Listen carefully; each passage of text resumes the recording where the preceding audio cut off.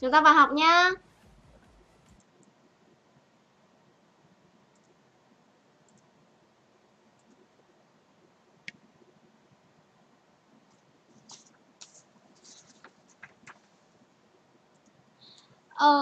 Ok. Hello, xin chào tất cả các con. Mợ là mợ Thúy và hôm nay mợ Thúy sẽ dạy các con bài 8 trong sách giáo khoa. Và bài ngày hôm nay đó là bài rút gọn biểu thức chứa căn bậc 2. Bài này rất là quan trọng đối với tất cả các thí sinh, tất cả các bạn học sinh lớp 9 và đang ôn thi tuyển sinh vào 10. Rất là quan trọng luôn, nên là bài hôm nay các con nhớ share và tag tất cả các bạn vào cùng học với mình nhá. Bài hôm nay rất là quan trọng đó. Ok, rồi trước tiên thì mợ sẽ giải thích về đề bài một chút này. Đề bài của chúng ta đó là rút gọn biểu thức chứa căn thức bậc 2. Như vậy thì cái biểu thức của chúng ta là có chứa căn thức bậc 2 và đương nhiên là nó sẽ có ẩn, đúng không? Đương nhiên là sẽ có ẩn. Chào Liên Nhi nhá. Rồi, chúng ta cùng đọc cái quyển sách nào. Để rút gọn biểu thức chứa căn bậc 2.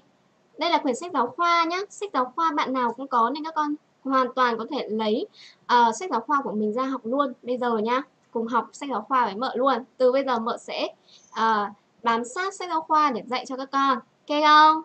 Rồi, ok. Ví dụ 1, rút gọn. Đây, mình thử rút gọn cái anh này nhá. Bởi vì là nếu mà chúng ta đọc giải không thôi thì chúng ta chưa có thể nắm được và chúng ta cũng không hiểu hết được cái ví dụ này đâu. Nên là bắt buộc là chúng ta, kể cả là các con tự đọc sách ở nhà hay là tự học, thì đến đây chúng ta cũng lấy giấy nháp ra này và chúng ta cùng làm này. Đấy, làm thì nó mới ra vấn đề, sau đó so sánh với đáp án ở đây, xem là mình có đúng hay không nhá. Chúng ta cùng làm nào. Chúng ta cùng làm nào. Chào Suna, chào Trần Phạm. Ok, rồi ví dụ 1 đây. Rút gọn. Rút gọn. Đây, mợ che đi nhá. Chúng ta cùng làm ví dụ này thử xem nhá. Thử xem sức của chúng ta đến đâu nha. Ok, ví dụ 1 mình có 5 căn A cộng với 6 căn của A trên 4 trừ đi A nhân với căn của 4 trên A. Đấy, đây là cái biểu thức cơ bản rồi. Đó, đây là biểu thức cơ bản rồi. Hồng Ngọc ơi, đang học rồi nhá con nhá. Rồi, bây giờ chúng ta sẽ làm gì? Nào, anh nào trong căn mà đang là số chính phương rồi thì mình vứt nó ra ngoài này. Đấy, cùng xem nhá. Còn anh nào bên ngoài căn mà vứt vào trong mà thấy ok rồi thì chúng ta vào trong căn, cho đưa số vào trong căn và đưa số ra ngoài căn. Thật là điêu luyện cho mợ. Cùng làm nhá. Thử xem nào. Hiện tại bây giờ thằng 5 này mợ cứ để nó bên ngoài đã nhá. Vẫn là giữ nguyên 5 căn A cho mợ. Được chưa? Thấy cái anh này ngứa mắt không? Thấy thằng 4 ở trong này nó chính là số chính phương đúng không? Nên là chúng ta đưa thằng 4 ra ngoài. Đấy, bằng cách như sau nhá. Chúng ta có 6 này nhân với anh này mợ sẽ tách thành hai cái căn. Căn trên và căn dưới. Chúng ta sẽ tách thành căn A trên căn 4. Đó. Căn A trên căn 4. Được chưa?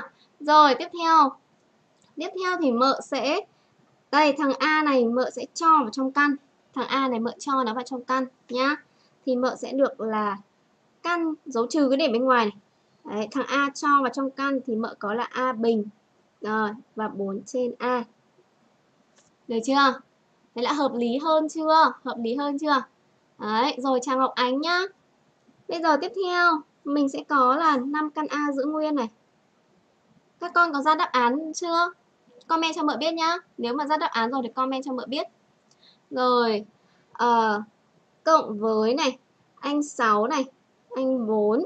Căn 4 thì bằng 2, như vậy mợ viết luôn là 6 nhân với căn A trên 2. Căn 4 thì bằng 2 mà. Đấy, rồi. Chỗ này thì mợ có đây, trừ này, chúng ta rút gọn này. A bình với A bên dưới thì chỉ còn là, chỗ này là còn A này, chỗ này còn là 1. Như vậy thì mợ có là 4A. Được chưa? Căn của 4A, ok không? Đấy, rồi. Tiếp theo mợ có, chỗ này là 5 căn A. Chỗ này mợ có là 3 căn A. Bởi vì 6 chia 2 được 3 mà. Đúng không? 6 chia 2 được 3. Đấy. Rồi, Chỗ này thì mợ có là nào, căn 4 cho ra ngoài. Căn 4 nhân với căn A. Được chưa? Mợ tách như thế này các con có hiểu không? Chép thiếu đề. Yeah. Đúng rồi, cảm ơn Vũ Khải, cảm ơn Linh này, đừng sợ nhá. Các bạn bảo mợ chép thiếu đề mà đúng là thiếu thật. Sorry các con, sorry. Như vậy chúng ta còn có căn 5 ở đây nữa. Ôi rồi, phải ghi ngay vào đây. Phải ghi ngay vào đây, đó là một lỗi. Đúng không? Phải ghi ngay vào đây là chép thiếu đề để lần sau nhớ mà không thiếu nữa. Chép thiếu đề, ghi vào đây. Đấy, tự phạt ra gốc sầu riêng đúng không? Đấy, tự phạt ra gốc sầu riêng. Cảm ơn Vũ Khải, cảm ơn Linh này, đừng sợ nhá. Cảm ơn các con. Vậy chúng ta còn có căn 5 ở đây nữa. Đấy, chỗ này cũng có căn 5 nữa. Đấy, chỗ này cũng có căn 5 nữa. Rồi, các bạn theo dõi ở trong sách giáo khoa nhá, để lấy đề nhá. Rồi, cảm ơn rất nhiều, nó ghi là chán mợ kìa. Thôi mợ tự phạt, mợ ra gốc sầu riêng vậy. Không biết là 500 anh em có biết gốc sầu riêng của mợ không? Đấy.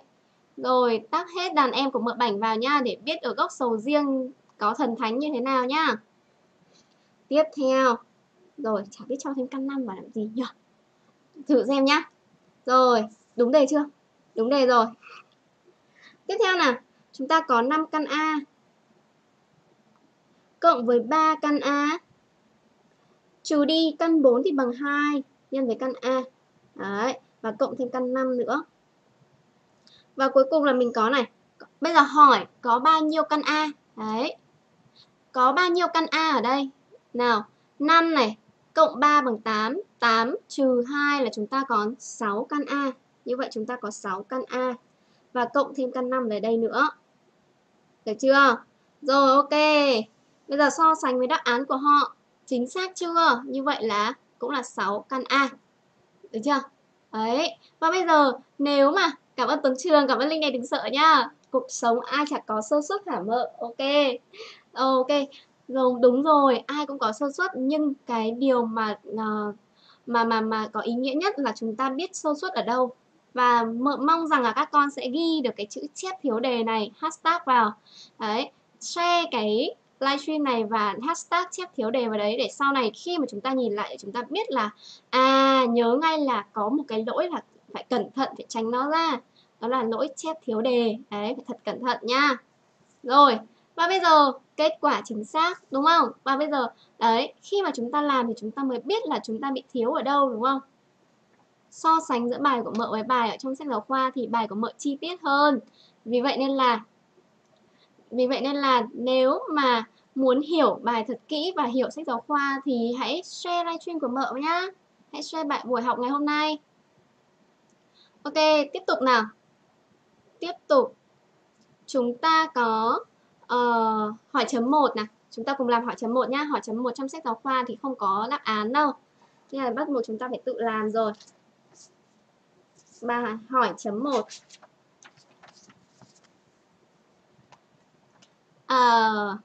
2 phút cho các con cùng làm hỏi chấm 1 nhá. Đừng vào Viettrack để mà lấy nhá. Lấy lời giải nhá. Không được vào Viettrack đâu. Được chưa? Phải tự làm xong rồi cho mợ đáp án nhá. Các con làm đi và cho mợ đáp án. Làm và cho mợ đáp án nha.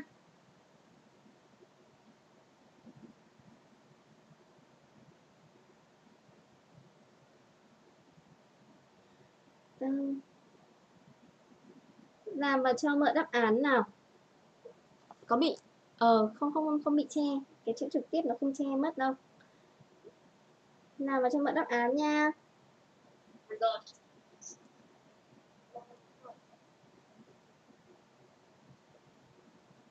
Cho mợ Minh Nguyệt đã có đáp án này. Minh Nguyệt đã có đáp án 13 căn 5A cộng căn A. Đấy, có bạn Minh Nguyệt đã có đáp án rồi. Bạn nào thả tim cho Minh Nguyệt nào? Thả tim cho Minh Nguyệt nào. Bây giờ bạn nào? Minh Nguyệt là có đáp án đầu tiên đấy. Minh Nguyệt có đáp án đầu tiên. Đấy. Thả tim cho Minh Nguyệt. Trương Vikachi Alio, chào con. Rồi. Đấy, thả tim cho Minh Nguyệt nào. Các con cho mợ đáp án đi. Rồi, cho mợ đáp án nào. Cho mợ đáp án nào. Các thanh niên ơi. Rồi, ok. Ok. Rồi, bây giờ mình có nhá, hỏi chấm 1 này, mợ chép đề cho to lên nhá. 3 căn 5A. Đây là hỏi chấm 1. Lần này chắc sẽ không thiếu đề nữa. Trừ đi căn của 20A. Đấy. Cộng với 4 căn của 45. A. Cộng với căn A nào bằng bao nhiêu nào? Bằng bao nhiêu đây? Sẽ bằng bao nhiêu đây? Mình con chả biết đúng hay sai nữa ạ. Rồi ok, thế bây giờ mình sẽ cho các con đang thấy là các cái một là đang có một anh ở bên ngoài này, mà một anh bên trong cũng không thể nào tách được này. Đấy, thì chúng ta sẽ làm sao? Đấy, thì đối với anh đầu tiên thì mợ sẽ cho anh 3 này vào trong căn. Được chưa? Cho vào trong căn thì nó phải bình phương lên nhá. Còn anh này này, cái anh này thì mợ sẽ cho được anh nào ra ngoài căn thì mợ cho này. À, hợp lý. Bởi vì là 20 thì bằng thôi mình sẽ nhất quyết là mình cho hết các số ở trong này ra ngoài nhá. Thử xem nhá, mình cùng làm nào. Mợ có chỗ này là 3 nhân với căn 5A giữ nguyên đi. Tí nữa mà sai thì mình làm lại, không vấn đề gì. 20 thì bằng 4 nhân 5. Đúng không? Đúng không nào? Rồi, thế bây giờ 45 thì bằng bao nhiêu nhân với 5 nhỉ? Bởi vì mục đích của mợ là để xuất hiện cái anh 5A. Đấy. Rồi, thế 45 thì bằng bao nhiêu nhân với 5 nhỉ? Các con. Cho mợ biết nào. Linh này đừng sợ đã có đáp án giống với Minh Nguyệt. Phong Khánh. Được của nó. Rồi, ok. Ok. Thùy Trang cũng có đáp án rồi. 45 thì bằng 9 nhân 5, rất chính xác Minh Nguyệt. Như vậy mình có 9 nhân với 5A ở đây. Cộng với căn A, rất chính xác. Và đây mình có là đây, 3 căn 5A nhá. Đẹp chưa? Trừ đi, chỗ này là anh 4 mà cho ra ngoài thì còn là 2 căn 5A. Nhanh hơn một tí rồi đấy. Chúng ta sẽ thay cho cái bước là mình tách hai cái căn ra thì mình tính luôn. Căn 4 thì bằng 2 cho ra ngoài. 5A mình không căn nữa nên mình cứ để 5A. Ok, Giang Mila. Rồi, rất chính xác. Đấy. Rồi tiếp theo nhá. Cộng này, 4 này. Đấy, anh 9 ở đây thì mình cho ra ngoài căn thì mình sẽ được anh 3 này. Đấy, căn 9 bằng 3 mà. Sau đó mình nhân với căn 5A. Hợp lý chưa? Và cộng với căn A ở đây hơi lạc quẻ. Đúng không? Ok. Và tiếp theo mình có này. Hỏi có bao nhiêu 5A ở đây? Hỏi có bao nhiêu 5A ở đây nhỉ? Hỏi có bao nhiêu căn 5A ở đây? Đấy. Đây có 3 con căn 5A này. 3 trừ 2 bằng 1. 1 cộng với 12. Thôi, mợ sẽ trình bày chi tiết cho các con đi. Căn 5A này. Trừ đi 2 căn 5A này. Chỗ này là mình có 12 nhá. Mình có 12 căn 5A. Đấy. Cộng với căn A đúng không? Đấy. Và bây giờ mình nhẩm này. 3 trừ 2 bằng 1. 1 cộng với 12. Như vậy mình có 13 căn 5A. Cộng với căn A. Ok. Rồi thả tim. Thả tim cho câu này nào. Câu này rất chính xác rồi và ghi thêm điều kiện cho mợ. Đó là A lớn hơn hoặc bằng 0. Thả tim. Rồi ok. Nam Khánh, Phong Thắng. Ok các con, thả tim nhiệt tình. Rồi Hải Minh ok, rất chính xác. Như vậy là hỏi chấm 1 chúng ta đã xong, rất xuất sắc. Các con lại đều làm đúng. Khánh Đàn Liên Nhi, quá siêu. Ok. Ok, Vũ Khải, yes. Rồi. Và bây giờ mình đọc thử cái dòng này nhá, xem là gì. Rút gọn biểu thức được áp dụng trong nhiều bài toán về biểu thức có chứa căn thức. Ôi trời ơi, tưởng là ghi về cái gì. Ghi cái này thì ai cũng biết, đúng không? Ghi thế này thì ai cũng biết đúng không? Ghi câu này, rút gọn biểu thức được áp dụng trong nhiều bài toán về biểu thức có chứa căn bậc 2. Bởi vì tên đề bài đó là rút gọn biểu thức chứa căn bậc 2 rồi thì ai cũng biết là cái bài này kiểu gì mình cũng phải rút gọn trong đấy có căn bậc 2 đúng không? Ok, bỏ qua. Thế giờ đến ví dụ 2 nào. Đàn em của mợ ơi, bây giờ chúng ta đến ví dụ 2. Mợ sẽ chép đề to to lên đây nhá. Ví dụ 2. Hoặc không các con có thể lấy sách giáo khoa ra và chúng ta tra ở trang 31. Ở trang 31 nhá. Ví dụ 2 trang 31. Chúng ta có chứng minh bất đẳng thức. Đây, chứng minh cái anh sau. 1 cộng căn 2 cộng với căn 3. Đấy, đóng ngoặc. nhân với mở ngoặc 1 cộng với căn 2 trừ căn 3. Thứ 6 chảy máu về mợ thú y nào. Và chứng minh nó bằng 2 căn 2. Đây là bài chứng minh nhé. Chứng minh rằng, đấy, ví dụ 2 chứng minh rằng cái này. Cái phần này là phần nháp, mợ bỏ qua chỗ này đi. Đấy. Chứng minh cái anh này nhá. Đây là đề bài ví dụ 2 trang 31. Cô dạy dễ hiểu quá. Cảm ơn Nguyễn Hương Giang con nhá. Rồi. Minh Nguyệt. Ok, thả tim. Bạn nào mà thả tương tương nữa, đàn em nào mà thả tương tương, mợ Bảnh sẽ kiểu tự múa quạt. Rồi, ok, Phong Khánh, cảm ơn con. Thế bây giờ team nhà mình. Ồ, Vũ Khải sử dụng hằng đẳng thức A bình trừ B bình. À, có đúng không? Đừng bạn nào mở giải ra nhá. Đừng bạn nào mở giải nhá. Rồi, ok. Rồi, rất nhiều bạn bảo mợ là mợ ơi, sử dụng hằng đẳng thức A bình trừ B bình đi. À, vậy sử dụng nó như thế nào? Thì đây chúng ta sẽ phải làm xuất hiện ra một tổng và một hiệu, đúng không? Xuất hiện ra một tổng một hiệu. Như vậy thì bây giờ mợ sẽ chứng minh này. Đấy, ta có, lúc nào ta cũng phải có toán mà. Đấy, vế trái, trình bày này, vế trái này bằng vế trái của mình là cái anh này nhá. Đấy, thì mợ sẽ tách cái vế trái này ra thành như sau. Bên trong cái này mợ sẽ tách ra thành hai anh là căn 2, 1 cộng căn 2 cộng với căn 3. Viết như thế này thì các con sẽ hiểu hơn. Nào, có bạn nào không hiểu về cái này không? Đây là một tổng nhá. Tổng giữa A đây này. Đây là anh A này. Và đây là anh B này. Đấy. Rồi, nhân tiếp với cái anh này. Xem là hiệu nó là anh nào nhá. 1 cộng căn 2. Đóng ngoặc trừ đi căn 3. À, xuất hiện được cái hiệu rồi. Hiệu giữa đây là A này. A của mình là 1 cộng căn 2. Đúng không? A là 1 cộng căn 2 và B của mình là căn 3. Như vậy là mình đã có gì? Đấy. Như vậy là mình sẽ có A bình của mình là 1 cộng căn 2 tất cả bình phương. Đấy. Rồi trừ đi B bình của mình là căn 3 tất cả bình phương, đúng không?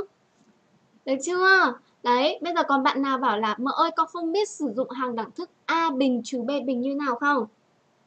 Không, đúng không? Bởi vì là mình đã phân tích quá rõ ràng rồi. Nào, thế bây giờ nhá. Bây giờ anh này bình phương lên thì bằng bao nhiêu? Không bạn nào được xem giải đâu đấy. Cấm đấy, không được xem giải đâu đấy.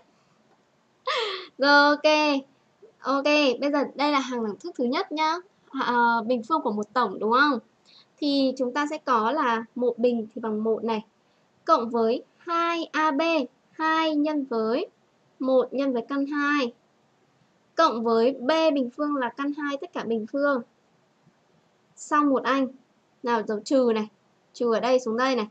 Căn 3 mà bình phương lên thì nó sẽ bằng 3. Đấy. Rồi, lưu ý là nếu mà quá ít share thì mợ sẽ xóa buổi học ngày hôm nay, nên là share thật nhiều vào nha, đàn em của mợ Bảnh nhá. Ok, thế bây giờ mình rút gọn anh này thôi. Mình có 1 cộng với 2 căn 2, đúng không? 2 căn 2. Rồi chỗ này là mợ có gì đây? Căn 2 bình phương thì bằng 2 là trừ đi 3. Nhìn thôi thì chúng ta đã thấy là nó đang triệt tiêu lẫn nhau, đúng không? Rồi, như vậy thì mình có là 1 cộng 2 bằng 3, 3 trừ 3 hết. Và kết quả mình bằng 2 căn 2. Bây giờ nhìn xem vế phải có đúng thế này không? Ơ, đúng 2 căn 2 này.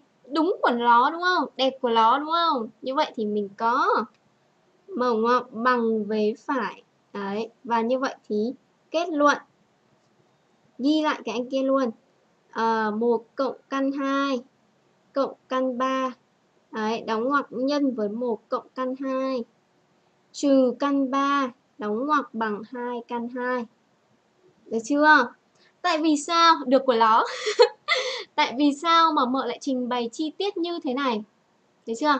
Tại vì sao mà mình lại trình bày chi tiết như thế này? Bởi vì mợ sợ rằng cái bài này sẽ là bài kiểm tra, sẽ có trong bài kiểm tra 15 phút của các con.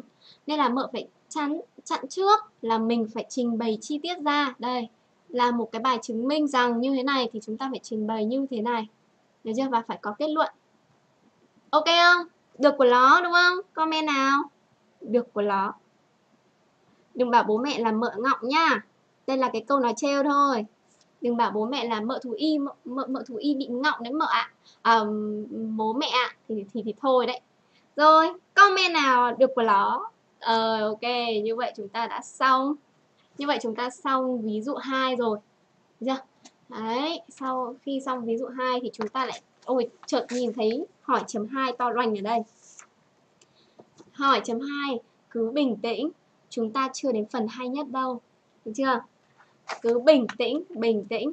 Mà nhá, một lợi ích rất là quan trọng của các con khi mà buổi học này đó là sao? Khi mà chúng ta lên lớp, khi mà cô giáo hỏi là bạn nào có thể làm được ví dụ 1 nào, giơ tay.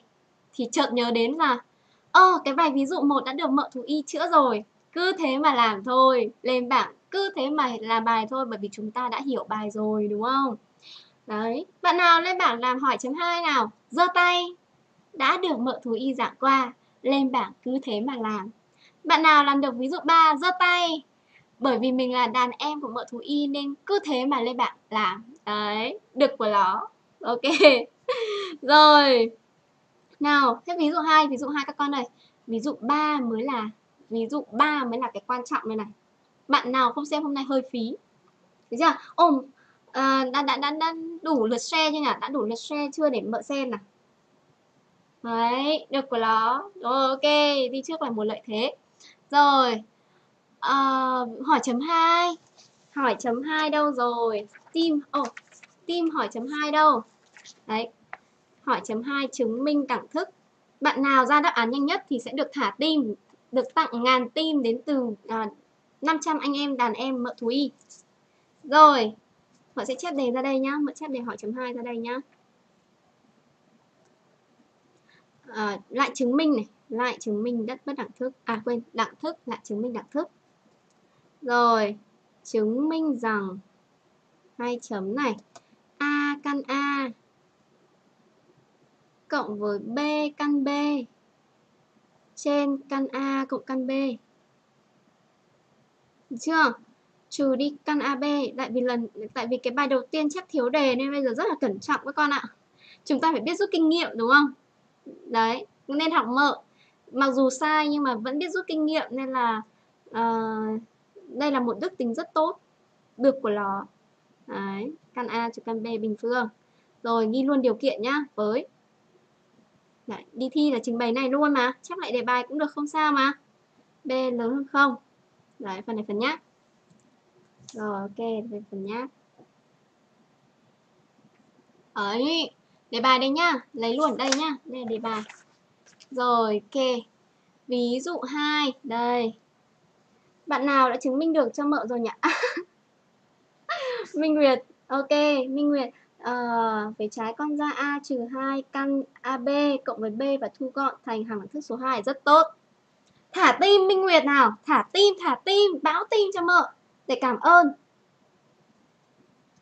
Ok, đúng rồi, mợ ở miền Bắc. Chưa? Rồi, ok.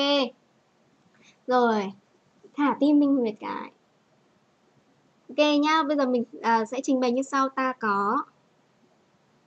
Đấy, tao có cũng được đấy. Có bạn bảo mợ là con toàn ghi tao có. Mà tao có mà ghi vào trong bài thi là toang đấy nhá. Là giám thị cũng bảo là tao không chấm luôn, toang đấy. Ghi là ta có cho nó đúng mực, đúng không? Rồi, báo tin cho Minh Nguyệt nào. Các con ơi, chúng ta có tiếp ta có này. Về trái bằng tương tự bài trước thôi. Thử nhá. Chúng ta có A căn A cộng với B căn B, cứ làm bình tĩnh. Kiểu gì cũng ra đáp án thôi mà, những cái bài tập này khá là hay ho.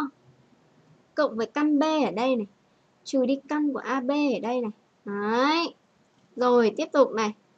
Thấy là cái anh này có, đây là cái đối tượng bị nghi ngờ đầu tiên đúng không? Chúng ta nhìn thấy đây là đối tượng bị nghi ngờ đầu tiên, cái anh ở trên tử này. Đấy, đối tượng bị nghi ngờ đầu tiên nên là chúng ta phải khoanh vùng lại và xử lý nó, đúng không? Đấy. Vớ vẩn lại là thằng trộm chó đúng không? Đây là đối tượng chúng ta phải khoanh vùng và xử lý đầu tiên. Được chưa? Ok. Bây giờ mợ muốn rằng là chúng ta cho hết cái anh A này vào trong căn đúng không? Đúng không? Chúng ta cho hết cái anh A này vào trong căn, hoặc không thì mợ sẽ có một cách phân tích như sau. Mợ có là cái anh A này này thì chính bằng căn A nhân căn A, và chính bằng căn A nhân căn A. Đấy, riêng cái anh A đã bằng căn A nhân căn A nhá. Lại thêm một cái anh căn A nữa, mợ viết vào. Như vậy là chúng ta đang có 3 anh căn 3. Mợ ghi này cứ chậm chậm, mợ dạy chậm chậm thôi nhá. Cái bài này cho mợ dạy chậm chậm nhá, bởi vì là bài này sẽ là tiền đề cho các con làm rất nhiều bài về sau, nên là mợ làm chậm chậm thôi nhá. Tiếp theo này, B cộng căn B thì cũng tương tự. B này là mợ có là bằng 2 anh căn B nhân với nhau. Xin phép các con là bài này cho mợ làm chậm thôi nha. Đấy, đúng không? Rồi, dưới mẫu là căn A cộng với căn B. Đấy, chỗ này là trừ đi căn của AB. Xin phép các con là bài này cho mợ làm chậm chậm cho các bạn hiểu nhá. Ở đây thì như vậy là mợ đang có căn A tất cả mũ 3. Tất cả mũ 3 như thế này là đảm bảo là kể cả mất hết gốc nhưng vẫn hiểu bài nhá. Đấy, trên căn A cộng căn B lại bảo không hiểu đi. Trừ đi căn AB. Đấy. Thế bây giờ trên tử là mình đang có hằng đẳng thức thứ 3, thứ 4, đây là hằng đẳng thức thứ không phải. Hằng đẳng thức thứ 6. Đây là hằng đẳng thức thứ 6, các con mở sách lại mà xem. Đây, nó được biểu diễn như thế này này. A mũ 3 cộng với B mũ 3 thì bằng A cộng B nhân với A bình trừ AB cộng với B bình. Lại bảo không đúng của nó đi đúng không? Đấy. Như vậy thì mình áp dụng vào đây luôn. Đấy. Nhớ chưa? Nhớ chưa? Bằng tổng nhân với bình phương thiếu của hiệu. Thì đây mình cũng có này. Chỗ này là mợ có căn A cộng căn B.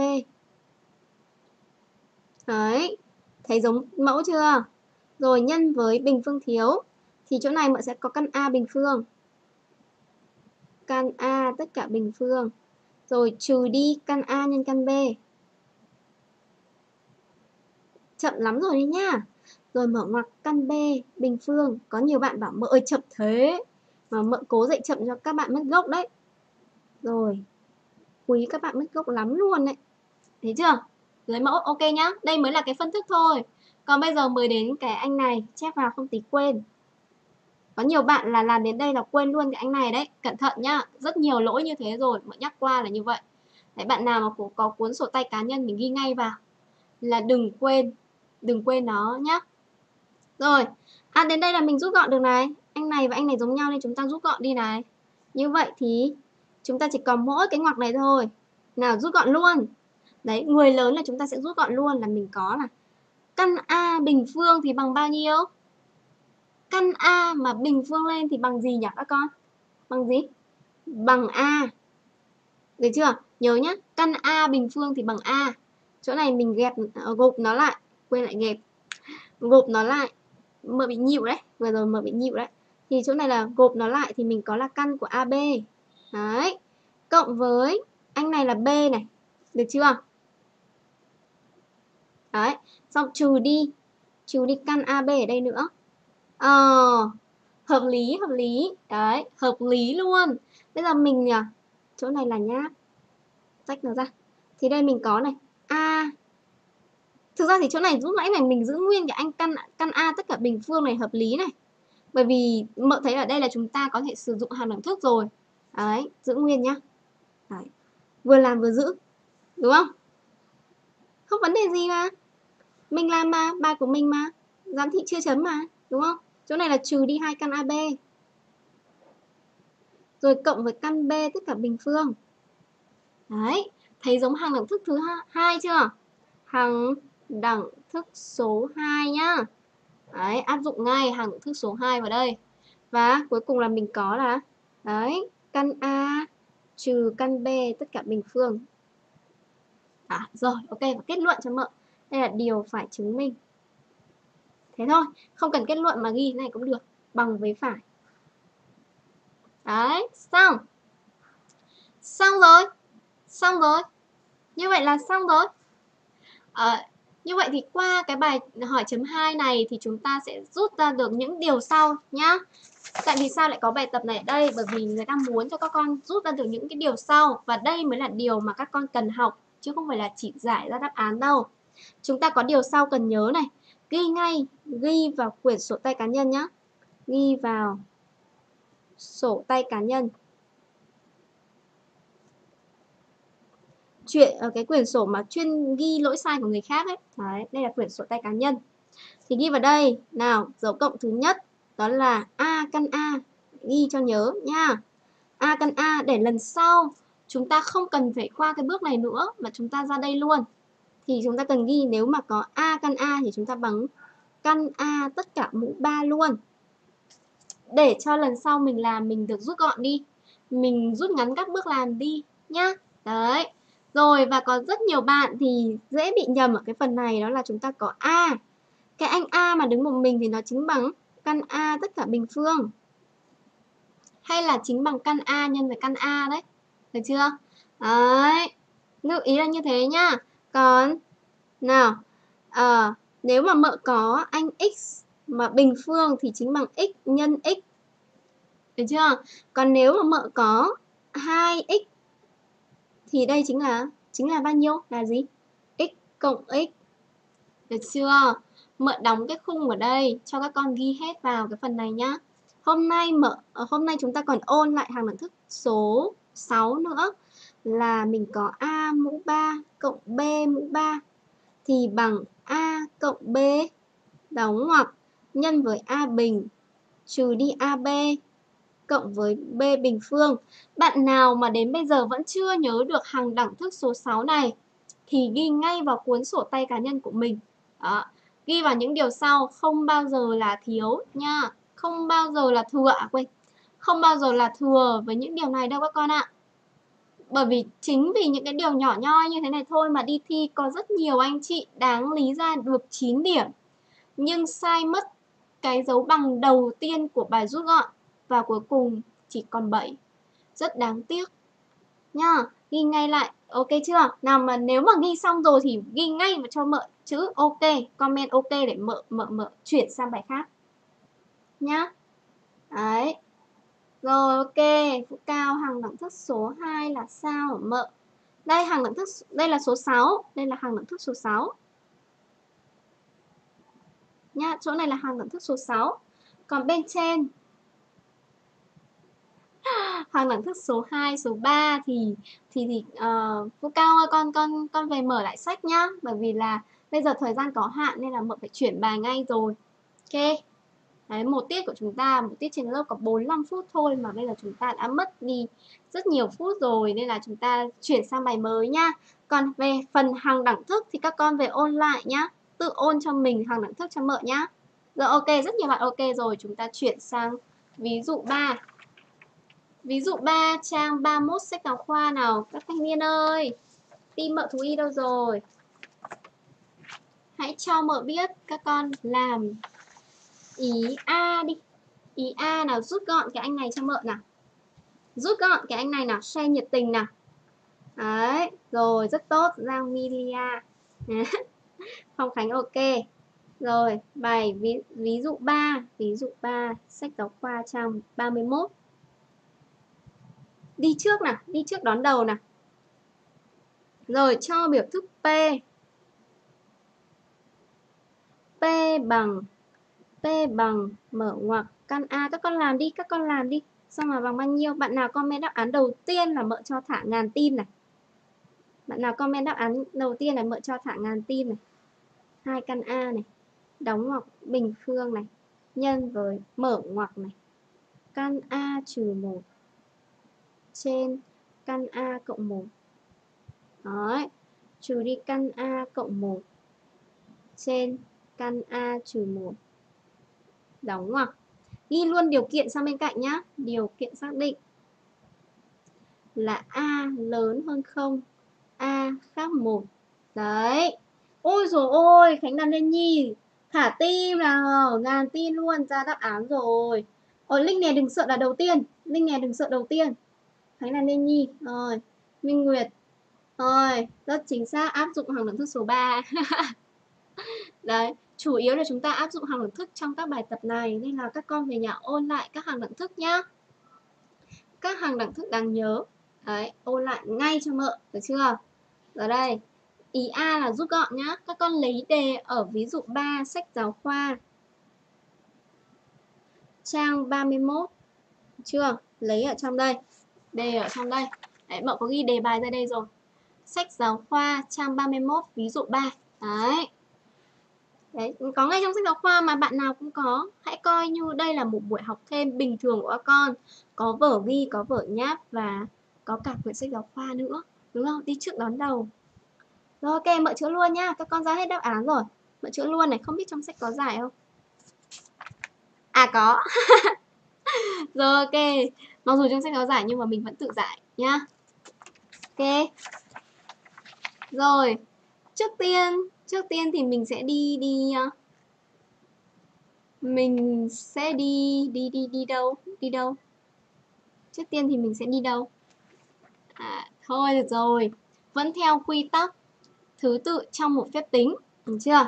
Ok thì rồi. Chúng ta sẽ quy đồng, tức là chúng ta sẽ giải quyết trong từng cái ngoặc một. Nào, trong ngoặc trước ngoài ngoặc sau theo cái thứ tự đấy các con nhá. Trong ngoặc trước ngoài ngoặc sau. Thì chỗ này mình có nè. Chỗ này mình sẽ có, không cần dấu gì ở đây đâu nhá. Ghi luôn dấu bằng cho mợ, được chưa? Nào, quy đồng anh này lên nha, chúng ta quy đồng. Thì mẫu số chung mà mợ lấy thì sẽ là 2 căn A. Mợ sẽ lấy mẫu số chung là 2 căn A nhá. Anh này mới chỉ có 2 thôi nên mợ sẽ nhân vào đây thêm anh căn A nữa. Thành căn A nhân căn A. Đấy. Chỗ này thì đầy đủ, ở dưới mẫu đầy đủ rồi. Nhà anh này đầy đủ rồi nên chỉ cần viết số 1 đây thôi, không cần nhân. Tất cả bình phương trong ngoặc này xong rồi nhá.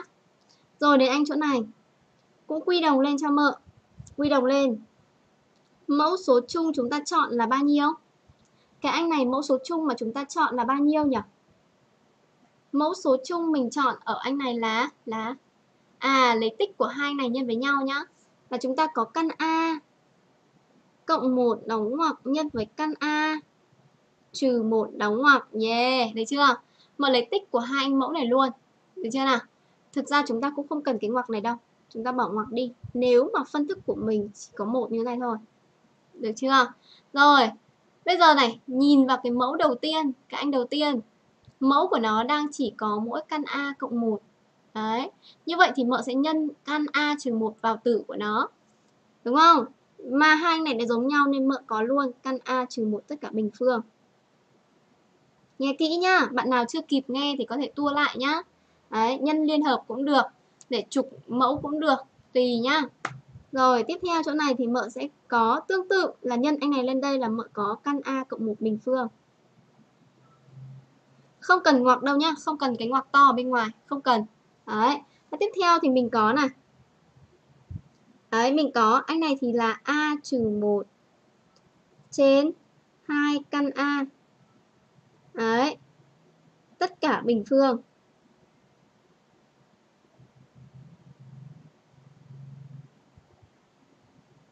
Đấy, được chưa? Anh đầu tiên nhá. Rồi, nhân này. Anh tiếp theo thì áp dụng. Đây, các con thấy gì đây? A bình trừ B bình đúng không? Hằng đẳng thức số. Trên tử chỗ này là hằng đẳng thức số. Số mấy? Số 3 đúng không? Nên là chúng ta có là nào, căn A trừ 1 này cộng với tổng trước cộng với căn A cộng 1 đóng ngoặc nhân với này, hiệu này, căn A trừ 1 trừ đi căn A cộng 1. Đấy, ở đây là mợ đang áp dụng hằng đẳng thức số 3 nhá. Rồi, dưới mẫu này, dưới mẫu thì chúng ta nhân vào, đây là hằng đẳng thức số 3 luôn.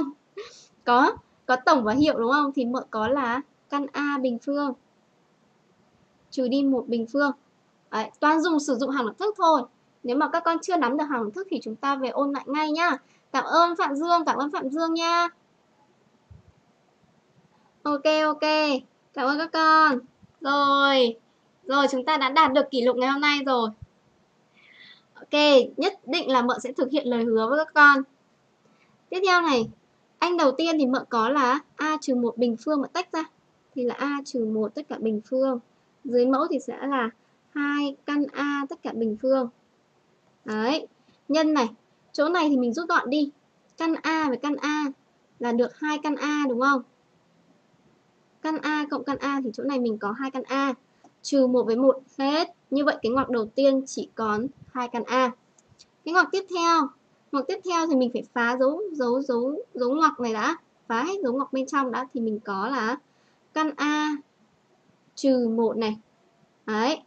Trừ đi, đổi dấu hết tất cả các anh bên trong thì mình có trừ căn A trừ 1. Đấy, rất nhiều bạn sẽ bị sai chỗ này nhá. Mợ phải dùng cái bút khác màu hay sao ấy để ghi vào chỗ này. Hôm sau mợ sẽ chuẩn bị thêm một cái bút khác màu nữa để khoanh vùng cái phần này vào, bởi vì các con rất dễ bị sai ở cái phần là phá dấu ngoặc đằng trước có dấu trừ. Đấy, ghi vào cho nhớ nhá.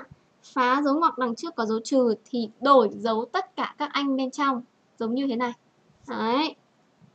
Rồi, dưới mẫu thì mình có A trừ 1. Được chưa? Rồi, bây giờ đến cái bước dễ dàng đây. Dễ dàng đây. Mình cứ rút gọn hết rồi, tí nữa mình mới rút gọn chéo nhá. Đây, thực hiện nốt anh này đi đã. Đây mình có A trừ 1 tất cả bình phương. Chỗ này mình có 2 căn A bình phương. Nhân với chỗ này là 2 căn A.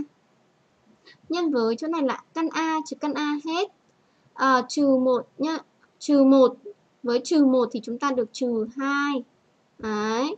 Trên A trừ 1. Rồi, và bây giờ chúng ta được quyền rút gọn rồi. Chỗ này nếu mà rút gọn đi thì chúng ta còn A trừ 1 trên tử. Nhá, A trừ 1 trên tử này. Đấy. Chỗ này và chỗ này rút gọn đi thì dưới mẫu mình còn 2 căn A. Được chưa? Trừ 2 này. Ở đây mình còn trừ 2 nữa. Đấy, chưa rút gọn. Đó, được chưa? Tiếp tục. Chúng ta thấy là 2 với 2 được rút gọn được cho nhau. Nên trên tử còn dấu trừ A trừ 1 trên căn A. Và đây chính là đáp án cuối cùng của bài rút gọn này. Xem thử nhá, xem thử đáp án có giống như mình làm không. Chưa? Xem thử đáp án có giống như mình làm không. Wow! Giống y hệt. Để mợ giải thích vì sao chỗ này lại là 1 trừ A nhá. Để mợ giải thích tại sao trong sách giáo khoa có đáp án là 1 trừ A nhá. Bởi vì sao? Bởi vì mình mà phá dấu ngoặc này ra thì mình có là trừ A cộng với 1 trên căn A. Và kết quả là người ta viết ngược lại là 1 trừ A trên căn A.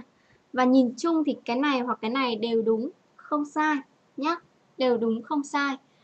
Ok, và đây là phần trình bày chi tiết và rất có thể là các con sẽ thi cấp 3 vào bài này. Rất có nhiều khả năng là như vậy. Tương tự bài này hoặc là có dạng giống như thế này. Đấy, đây là học thật kỹ nhá. Mợ muốn nhắc các con một điều trong bài này đó là cái phần này. Ghi ra đây, không ghi không được. Cái phần này đó là nhớ chú ý bỏ dấu ngoặc đằng trước có dấu trừ. Đằng trước có dấu trừ thì phải lưu ý.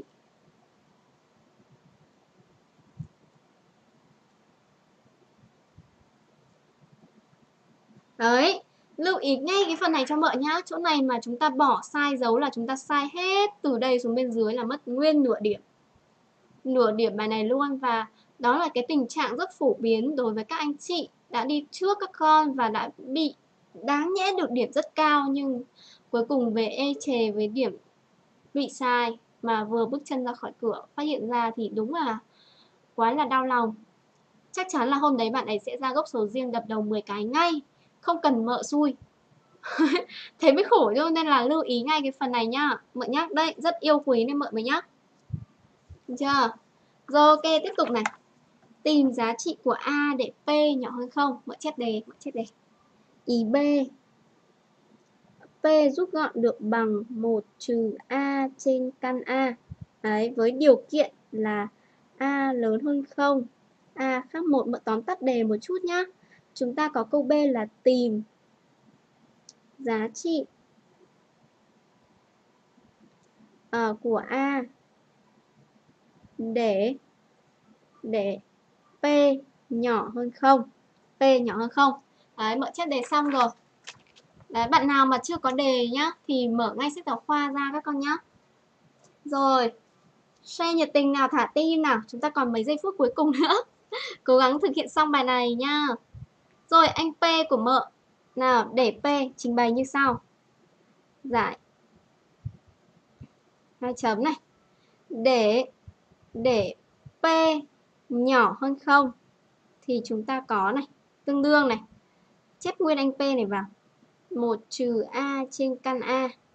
Đấy, cũng phải nhỏ hơn 0. Được chưa? Có bạn nào có cao kiến gì đối với bài này không? Nào, Minh Nguyệt nào, Tiên Nhi nào, Trương Trương, các con có cao kiến gì với bài này không? Cảm ơn Liên Nhi. Liên Nhi đã vào trang cá nhân của Mợ và lấy cái ảnh xinh nhất ra để làm avatar, đáng yêu quá. Rất cảm ơn các con, như vậy Mợ rất là tự hào luôn. Được chưa? Rồi, ok, cảm ơn nhá, cảm ơn Liên Nhi. Rồi, có cao kiến gì cho câu này không nhỉ các con nhỉ? Cao kiến gì không? Ok, bây giờ để Mợ nhắc nhá. Để Mợ nhắc cho các con biết là nào, nếu mà chúng ta có phân thức dạng A trên B. Được chưa? Cái này phải ghi ngay vào cuốn sổ tay cá nhân nhá. Sổ tay cá nhân, ghi ngay vào. Ghi rồi, bạn nào ghi rồi thì thôi không cần phải ghi nữa. Đấy, sổ tay cá nhân ghi ngay phần này vào. Nếu A trên B mà nhỏ hơn 0 thì tương đương A chấm phẩy B trái dấu. Trái dấu thì mới là người yêu của nhau, đúng không? Vậy nếu mà A dương thì B phải âm. Nếu B dương thì A bắt buộc phải âm. Đấy, may mà dương ta bắn. Được không? May mà dương là ta bắn. Đấy. Thế bây giờ nào nhìn nào. Chúng ta cũng biết một điều nữa. Nào. Một điều nữa đó là khi mà chúng ta thấy xuất hiện một cái căn như thế này thì đương nhiên cái căn này của mình nó đã lớn hơn. Nếu mà đây là ở trong phần mẫu nhá, ở phần mẫu thì đương nhiên nó đã lớn hơn 0 rồi. Đây là Mợ đang nói trong trường hợp bài này nhá các con nhá. Đấy, trong trường hợp bài này nếu mà các con muốn ghi vào sổ tay cá nhân thì ghi phần này này, hoặc không các con làm một quyển vở và ghi ngay cái phần chú ý này sang bên cạnh thì chúng ta mới hiểu rõ hơn nhá. Đấy, trong cái bài này căn A của mình đang đứng dưới mẫu mà nó lại là căn, đúng không? Nên nó luôn lớn hơn 0 với mọi A. Được chưa? Như vậy thì cái anh căn A của mình đang mang dấu gì rồi? Dấu dương rồi. Được chưa? Như vậy thì cái anh trên tử này, may mà dương tao bắn. May mà dương là tao bắn đấy. Đấy. Như vậy thì nó sợ quá, nó bắt buộc phải âm. Đấy. Sợ quá nên bắt buộc phải âm, đúng không? Đây là cái phần giải thích vì sao lại có hai cái dấu này ở đây nhá. Như vậy thì Mợ sẽ tương đương. Đó là hoặc suy ra thôi, mình chỉ được suy ra thôi. Suy ra 1 trừ A bắt buộc phải âm. Mở ngoặc do căn A lớn hơn 0 với mọi A. Đấy. Cái phần này thì ghi vào sổ thôi. Được chưa? Đấy, như vậy thì rất dễ dàng, tương đương. Nào, trừ A sẽ nhỏ hơn. Anh 1 này Mợ sẽ bắn nó sang vế phải là mình sẽ đổi dấu của nó là trừ 1. Hợp lý chưa? Rồi và bây giờ tiếp theo này. Nào, chia cả hai vế cho trừ 1 nhá. Bây giờ Mợ muốn bỏ hai cái dấu trừ này đi thì Mợ phải chia hai vế cho trừ 1. Như vậy thì dấu của bất phương trình đổi. Chưa? Bất phương trình sẽ phải đổi dấu. Nếu mà các con chia cho số âm. Chia hai vế bất phương trình cho số âm thì bất phương trình đổi dấu. Đấy, nếu mà bạn nào mà ra là A nhỏ hơn 1 là chúng ta cũng bị sai. Và kết quả cuối cùng của bài này chưa có đâu. Không phải là A trừ 1 đâu. Đừng có bị cú lừa nhá. That is cú lừa, đây là không được đâu nhá. Cẩn thận. Chúng ta còn phải so sánh với điều kiện xác định nữa. Chúng ta viết như sau. Đấy, điều kiện xác định viết vào đây. 2 chấm A lớn hơn 0, chấm phẩy A khác 1. Được chưa? Ghép 3 anh này lại với nhau. Chúng ta mới ra được anh cuối cùng cơ. Chưa phải anh này nhá, đừng bị cú lừa ở đây, thấy chưa? Đấy. Nào A lớn hơn 0. Vậy A lớn hơn 1. Để ghép 3 này với nhau thì mợ sẽ dùng cái trục số như này nhá. Thì mình có đây là 0 này, đây là 1 này. A lớn hơn 0, lấy phần này, bỏ phần đằng sau. A lớn hơn 1, lấy phần này, bỏ phần đằng sau và bỏ cả con 1 nhá. Đương nhiên như thế thì nó cũng đã khác 1 rồi. Như vậy, như vậy khi mà nhìn vào trục số này thì mình vẫn lấy A lớn hơn 1 đúng không? Thế này mới xong. Chưa?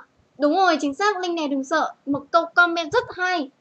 Thiếu điều kiện xác định chúng ta mất toi 0,25 điểm nha. Như vậy thì anh này rất là quan trọng. 0,25 điểm nằm ở đây. Đến đây chưa phải là cái Tết đâu nha. Đây mới là Tết này. Mặc dù nó giống nhau nhưng đây mới là Tết. Chưa? Bởi vì chúng ta có cái này. Vì vậy nên là đây mới là Tết. Khoanh tròn to vào đây. Và kết luận cho mợ. Kết luận. Thấy chưa? A lớn hơn 1 thì P của mình sẽ bị nhỏ hơn không? Thấy chưa? Rồi các con so sánh với đáp án trong sách giáo khoa xem có đúng không? Ồ, quá đúng rồi. Rất chính xác rồi. Rồi, thả tim. Được của nó đấy, đúng không? Lần này thì đấy, bạn nào mà tự gấp sách giáo khoa và mà làm mà ra kết quả đảm bảo tối không ngủ được vì sướng luôn. Ok. Rồi, ok, không ngủ được vì sướng luôn đấy. Rồi, tag và share mạnh vào nha các con nha. Ok, bài học của chúng ta đến đây là kết thúc. Xin chào và hẹn gặp lại tất cả các con. Mong được gặp lại các con vào các buổi học sau nha. Xin tài trợ chương trình này. Có máy tính bỏ túi. Một cú lừa xin hân hạnh tài trợ chương trình này.